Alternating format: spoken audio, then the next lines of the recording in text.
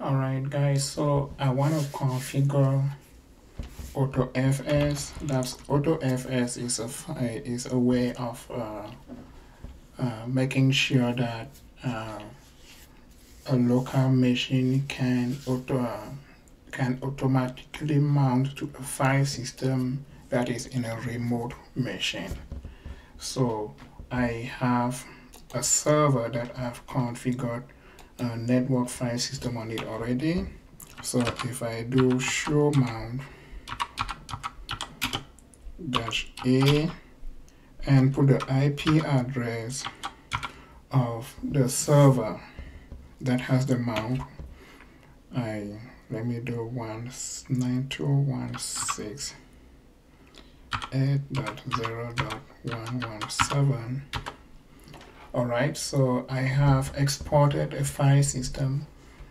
I've exported a share from the server, and that share is nfs_share. Okay, so we want to set up our computer to automatically mount to it.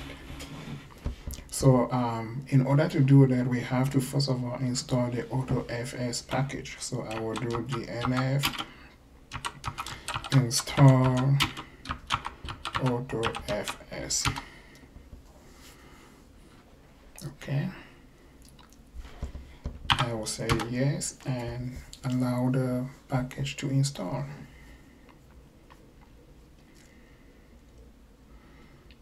So this installation is going to generate the files that we need in order to do this configuration. So I will vi into etc auto.mount. No, not mount, master. Okay, auto master. And I'm just going to comment this part of and put an entry there.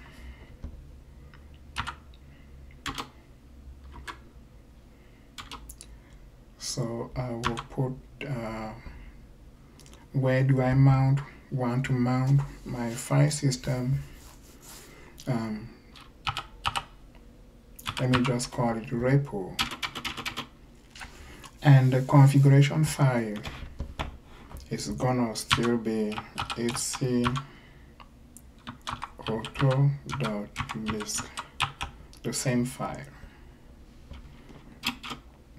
and I'm going to put a timeout value of 100 seconds. So if the file system is not being used for 100 seconds, it's going to automatically unmount. Okay, so I will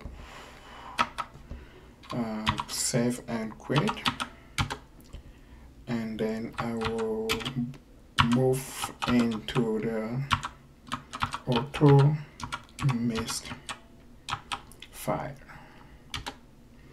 and add an entry there. I'm just gonna call it repo in small letters. FS type is NFS, and the file system that we want to mount is located at 192.168.0.117, and the directory is nfs_share. Okay, so I will save that and quit, and all we need to do right now is start the autofs service. So I will do systemctl enable autofs. It's been enabled, so now I will start it. So that's just to make sure that it starts up at boot when we reboot our machine. Now for this session of my machine, I'm gonna start it. Okay, so I'm gonna long list my home folder, and there you have the repo directory that has been created by our configuration. So if I move into that repo